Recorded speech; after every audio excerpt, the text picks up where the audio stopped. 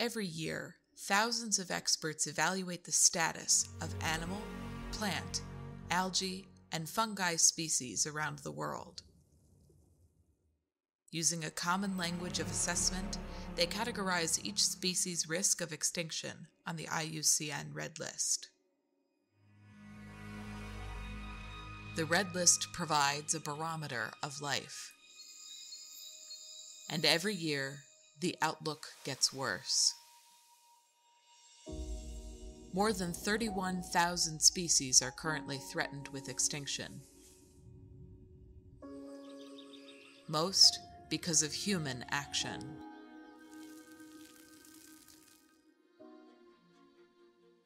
But human action can also reverse the Red List trend.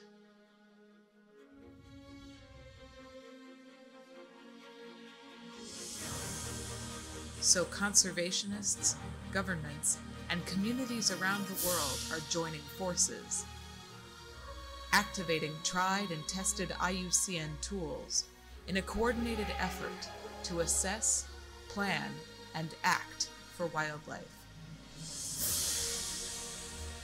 Together, we can save species from extinction.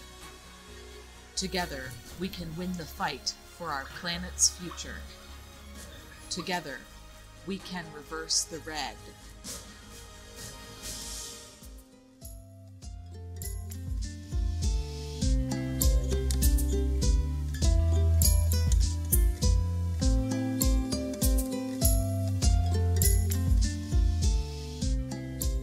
Welcome to the Possibilists. The Possibilists is now a partnership between Pelecanus and Reverse the Red. In this series, we will highlight the scientists, organizations, institutions, and communities focused on reversing the trend of biodiversity loss and recovering species on the IUCN Red List. We are so excited to announce this partnership and to get these amazing success stories out to the world, spreading optimism for the conservation of biodiversity. In this episode, Austin and Taylor Parker of Pelecanus talk with Megan Joyce with Reverse the Red about what Reverse the Red aims to do, how they're doing it, and how you can get involved. Enjoy our conversation with Megan, and I hope you get as excited about Reverse the Red as we are.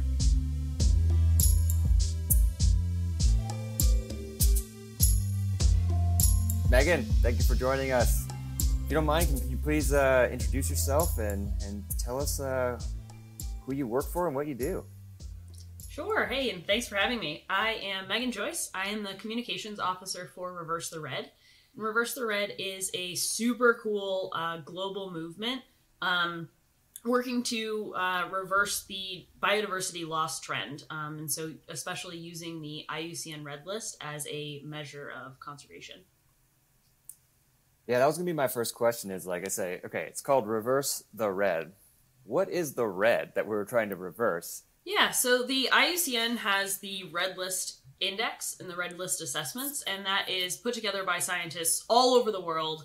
They assess over, tens of thousands of species and put together these assessments and really categorize where the species is on this Red List Index. And so it goes from extinct in the wild all the way through, threatened, and all the way up. And so as Reverse the Red, we are trying to get species to move one step further away from extinction. So it's almost like an international list of species that are in peril, I guess. Absolutely, absolutely. And it's put together with data from a lot of the IUCN's species specialist groups. They are the ones that often lead that assessment. And then there are also national Red List indexes as well. And so each country can submit their data to that. So if I remember right, when we talked to John Paul Rodriguez, he mentioned there was I can't remember, was it 30,000 scientists or something like that are a part of this group? Like, that's a huge, huge network. I don't remember the exact number, but it's so cool to know that there's that many people worldwide that are working on reversing the red. Yeah, and that's one of the really awesome, unique things about Reverse the Red as a global movement is that the network is so big and it's so full of experts and, people who are really passionate about conservation and trying to save species. And now that we know what Reverse the Red is and what the Red List is, basically that comes down to biodiversity. What is important about biodiversity? Like, what is so important about protecting it and saving it? Biodiversity is everything, right? It feeds into our food systems. It, is the foundation of industries and livelihoods, and, helps to regulate climate as well. And a lot of species and, intact ecosystems really contribute to those ecosystem services, filtering air and water. And we talk a lot about mitigating natural disasters. But it's also integral to a lot of health outcomes, pharmacy, biochemistry, agriculture, tourism. And biodiversity really just feeds into everything. Yeah, zoonotic diseases as we figured out over the last few years. Yeah, and one of the things that I like about Reverse the Red and the Red List is, like, you kind of think of the big ones like elephants, cheetahs, whatever, the big charismatic megafauna, pandas, but what you guys are doing is it incorporates everything. When it comes to this whole program, what are there spelled out goals that you guys are working towards? I think one of the things that feeds into our goals is really the targets that come out of the Convention on Biological Diversity's COP15 meeting, which is going on in Montreal.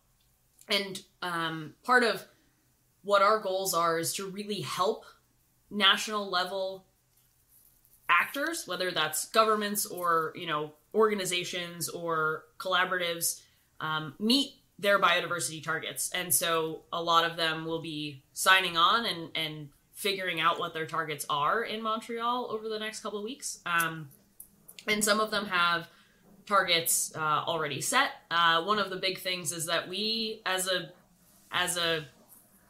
global humanity, we did not meet our last set of biodiversity targets. And so meeting them this time is really the goal.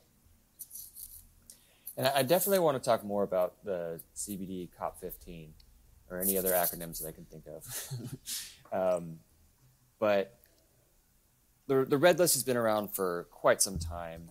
Reverse the Red is a fairly new arm of that. But can we, with that network of thousands and thousands of scientists, there have to be some success stories. Like, and I know a couple of them, but like, can you share some of the success stories that one of the things that we like to focus on is not only the success stories, but also just the fact that these people exist and they've dedicated their lives to making these downward trending species go back up and create that success story for their own lives or for their own programs.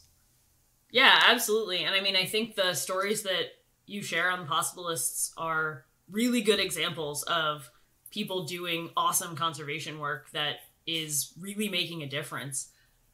We have a list of over 200 or about 200 species that have been moved at least one step forward on the Red List already. And that's through concerted conservation action. A couple species that we've highlighted, you might like this one, the Taylor salamander, the eastern barred bandicoot. We've got a northern river terrapin, Przewalski's horse, yellow-eared parrot, and gray-breasted parakeet. There are a bunch. They're all over, the taxonomic spectrum, and there are people all over the world working on them. I think that's what I love so much about this network is like, yes, there's the big traditional Western, white male scientists involved. But most of the work is being done by the local communities or the local scientists that have, grew up in Mongolia and now they want to save their Przewalski's horse, the Mongolian horse, whatever it is. Yep. And so that's what's so cool about it is is the grassroots nature of it, the from the bottom up nature of conservation, because that's the only way things get done. Yeah, and part of what Reverse the Red is really trying to do is bring together all of the people who are working on conservation. You know, there are so many people around the world. We're not trying to reinvent the wheel. You know, all of this stuff, all of these actions, all of these people are already doing work. We really just want to coordinate all of those resources and all of the people in order to really put together a plan to meet these targets moving forward. And that just, it's going to take everyone. And we absolutely know that there are so many people doing such great work all over. Yeah, I think, again, that's what I love about Reverse the Red and the Red List, is that it's that merging of the top down, like, let's create large global scale plans while also trying to do everything we can to help the local communities do their part in saving their species. So COP15, it's you kind of mentioned what it was called. It's the CBD COP15. Mm-hmm. What is that? Can you explain the conference and what the goals are for it, and what, you know, basically what the point of it is? Yeah, absolutely. And the COP stands for Conference of the Parties. And so it's the same UN, you know, organization that does the COP for climate change that just happened in Egypt. You know, it's a similar meeting. This one is biodiversity focused. And so the convention is really looking to address all of the threats to biodiversity and ecosystem services. And at this meeting, the 15th meeting of the Conference of the Parties, that's where you get COP15 from, they are looking to put together and approve a post-2020 biodiversity framework with a whole bunch of targets. And this is the second phase of the COP15. So they already did the first half, and this is the second half to approve that draft and really put that together. And so there are 196 parties, and so there are delegates from all of those parties and more, and, you know, organizations like Reverse the Red and many of our member organizations from our executive committee, like On the Edge, and everyone is there with the same goal of, you know, figuring out how to stem biodiversity loss, you know, put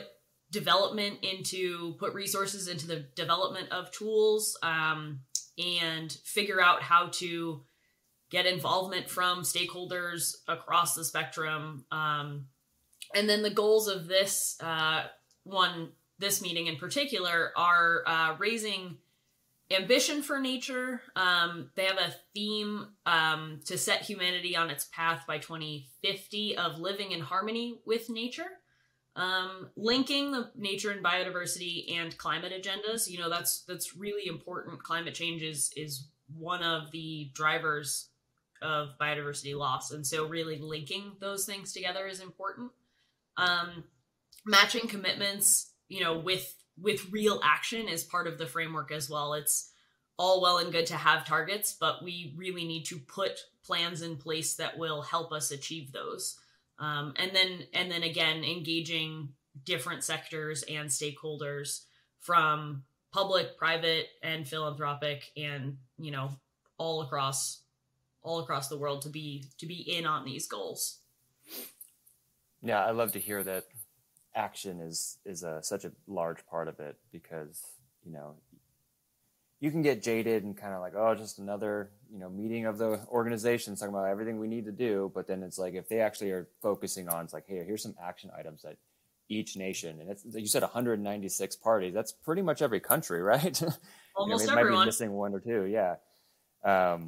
So that's awesome to hear that there's actually going to be some action items that people or these nations are going to say, hey, okay, let's take these goals and then kind of incorporate them into our own national biodiversity goals. Yeah, and the action is really one of the things that drives Reverse the Red too. We have we utilize the Assess Plan Act cycle that IUCN and their conservation planning specialist group uses. And, you know, one of the things we always say is you can't just plan, you have to plan to act. It's, assessments and planning are all well and good, but the action is really what is going to drive positive conservation. What is Reverse the Red doing to support the world and the COP15, everyone involved in meeting these targets? Yeah, we have 4 different pillars, and so 2 of our pillars are really on the conservation side of things. And because of this vast network that we have, Reverse the Red is uniquely positioned to help the world in meeting these targets. And so our first pillar is mobilizing national networks, and that's really to build and strengthen national level networks and help them work to accelerate conservation and deliver on these targets. And by doing that, we are creating centers for species survival, which is dedicating paid resources located within strong institutions to, work on those assessments, planning, and action pieces of improving conservation status of species. We also have national specialist groups, which is understanding that, that conservation planning, assessment planning, and action takes place at the national level. And so it brings together experts, not just, all of the experts who work on sharks, but all of the experts in, this country who work on species across taxonomies and understand what it takes to work within that country at their national level. And then our second pillar here out of 4 is measuring impact. And that really focuses skills and ambition of conservation action on the goal of, really reversing that biodiversity loss in looking at the IUCN Red List assessment. And so we're developing methodologies that use the Red List as a core measure of conservation success and supporting, achievement of these targets by using the Red List Index in each country. And really the name of the game in both of these is collaboration. We are looking at these global networks to figure out a global measurement platform, but also, figuring out, hey, you're all working on this, is that working? How are we measuring this impact? Are we able to move species? Are we able to implement conservation actions that are working? And, how do we measure that? And how do we replicate that in other countries? And that's really, we want to connect, resources and experts who are working on all of these things. I don't know, just as you were talking, Megan, it occurred to me that, we've all had long careers in conservation, and it's easy to get jaded when you see these large events, these international events. And it's easy to go, oh, yep, the politicians are talking. Great, fantastic. But I think it's also an important reminder that some of the biggest changes that we've seen in the last few years are because of these kinds of meetings. Everything from, Kyoto Protocol in the late 90s to, that motivated so many things. California instituted AB 32, which created, carbon sequestration markets and, some of the best regulations on air pollution. And then the Paris Accord. The only reason why several years later we're now seeing bans on gas-powered, petroleum-powered vehicles, not just in the United States, but, a few other places around the world, is because of the Paris Accord. And so, I don't know, it just made me think, it's such an important reminder that there are big impacts from these types of meetings. You just don't see them immediately. You don't see them very specifically right away. And so I just wanted to, bring that up as a reminder that, these things do actually work. Yeah, and that's one of the main parts of the other 2 pillars of Reverse the Red. We have an amplifying success pillar and a empowering communities pillar. And, the conservation movement is, I don't need to tell you guys, but in real need of optimism and stories of success. And we have those. We really need to amplify them, and we really need to tell them, because conservation works. We know that it works. We know how to make it work. And we really just want to, tell all of those stories and share all of those resources so that everyone can enact programs that will work for conservation, for, improving the status of species. Yeah, I don't want to say one of the criticisms, but one of the things that we kind of get told about what we're doing is that, like, we're overly positive. It's like, wow, don't you see that, like, biodiversity is really struggling right now? Climate change is going to ruin everything. It's like, well, of course, that's why we're doing this. Is there's a reason why the Red List exists, So what our take on it, and Reverse the Red's take, is there's so much good work happening, and the more we can highlight those, and the more we can say, like, hey, just a little bit of effort, a little bit of community involvement, a little bit of money, or whatever that needs to be put into it, resources, you can actually start saving species and creating habitat. There are success stories that we've already had, and if we kind of all realize that and start shifting our mindset and our priorities towards saving these things and changing this direction, reversing the red, it's possible. And I think that's something that we're trying to highlight, and we're so excited that Reverse the Red's doing the same.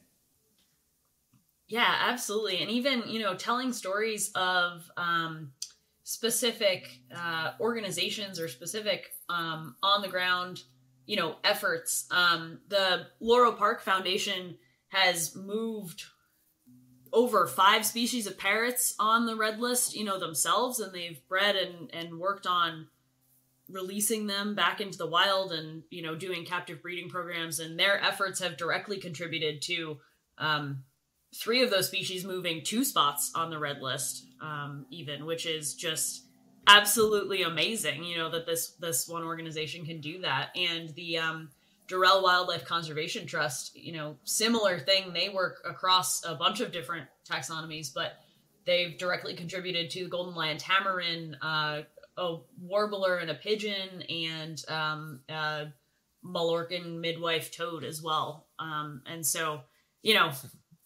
just one organization putting in a bunch of work and contributing to the conservation of species can really make a difference. And telling those stories is part of our amplifying success. It's awesome and so exciting that we can save these species, and we have such dedicated people doing that work. Yeah, and I think what's also a good thing to recognize is that Reverse the Red is prioritizing and making it like you said, a pillar of the organization is to share these stories. Your title is communications officer. They hired you. They made this position and say, hey, this is an important thing. They have a conservation officer as well, but it just shows that, like, yes, we can do the work, but if no one hears about it and no one can get inspired by it, it's just going to kind of fizzle out. So it's just so important. Yeah, and I think we're working a lot with zoos, aquariums, museums, and botanic gardens because they are doing so much awesome and integral conservation work on their program side of things, but they also have, so many visitors who come in and are interested in plants, animals, fungi, and we're working with, their education teams and their communication teams to also share that message, because actions to save species are within reach for everyone. And so to inspire, visitors to all of these places, we can really make a difference. And that's part of the empowering communities. Come so many of the programs that zoos and aquariums and museums and botanic gardens do are geared towards, school age children. And they are so inspired by what they see. And if they, write letters to their local, municipality leader or something like that, or, organize an event of cleaning up beaches, that they get started making a difference really early. And that's really empowering. In Paul Hawkins' book, Blessed Unrest, The Movement with No Name, we're trying to, like, bring that into out into the open and show that these networks exist, these organizations, like you said, zoos and aquariums and local groups, that it's not about, hey, we've all got to figure out how to get this moving. It's like, it's already happening. We just need to amplify it. And I think that's what's so cool about having Amplify Success as one of your pillars. Yeah, absolutely. And we're using, social science and research to develop and track these campaigns as well. And especially a big part is behavior change. And so, can we really have an impact on changing behavior, going through zoos and aquariums to visitors? A lot of zoos and aquariums run their own behavior change campaigns already anyway. And so sort of collecting all of that and seeing the real world broad impact of all of these things that we're doing is, part of all of our pillars are really intertwined. So obviously it's measuring impact and empowering communities and amplifying success and looking at these national networks. And all of that is really vital for conservation. And one of the best reasons or best things about how Reverse the Red and Pelecanus are perfectly aligned is we can announce that our series, The Possibilists, is now going to be focused on the Reverse the Red movement and the Reverse the Red scientists. So in 2023, we're going to release 6 episodes, all focused on different taxa from around the world and different scientists working on saving these taxa and their habitats and everything that goes with it. And we're really excited to team up with you guys because we just love what you do, and we want to do our part and try to share those stories as well. Yeah, and that message of optimism and hope fits so nicely into our plans for 2023, which is our year of action. And so we're really looking forward to releasing these at the beginning of a month and then having a 2-month campaign following that, where we hope to get stories from, around the world. If we release, one about birds for the next, the rest of that month and the following month, send us all of your stories about bird conservation. We want to hear all of it. We want to share all of that, amplify all of that. I am super excited to have everyone mark their calendars for February 7th, which is our first Reverse the Red Day. So, Reverse the Red and Pelecanus will have a bunch of stuff all over social media, I'm sure. And there will hopefully be events at your local zoo or aquarium or botanic garden or museum, and some online things as well throughout the week.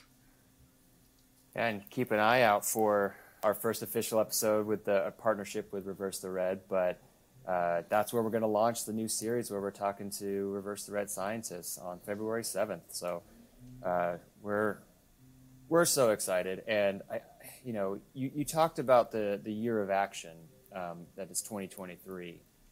And that makes me think, like, what is it that people can do to get involved?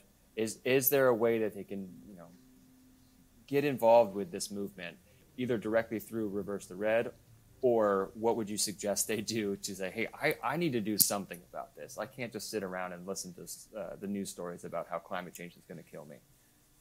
Yeah, absolutely. And I think, we have a bunch of different levels or tiers where everyone can get involved. So if you are working on conservation, get involved at a national level. So connect with your IUCN, Species Survival Commission, get involved with your specialist group, get involved with the national species specialist groups. If you are at a zoo or aquarium or botanic garden, share your success stories, host events, tag us on social media, really amplify that awesome conservation work that you are doing to the public. If you are working on a community conservation project, really promote that, share that widely, have partners that you're working with help amplify and build that into a big story. And then things that everyone can do, support all of these organizations that are doing this work. Visit your local zoo, aquarium, botanic garden, museum. Send us your conservation stories. Participate on Reverse the Red Day. We'll have events and online. You might get to vote for your favorite species that's listed and see what comes up from there. But yeah, really increasing awareness, increasing the number of people who are involved, and yeah, just connect with, tell your friends, tell your family, tell your neighbors, making this a big network and as big of a global movement as possible is really how we're going to be successful. Megan, thank you so much. We're so excited about our partnership and everything Reverse the Red does. So thank you so much for joining us. We really appreciate your time. Yeah, thanks for having us. We're really excited to get this kicked off too for 2023 in our year of action. Reverse the Red Day. We did it. February 7th.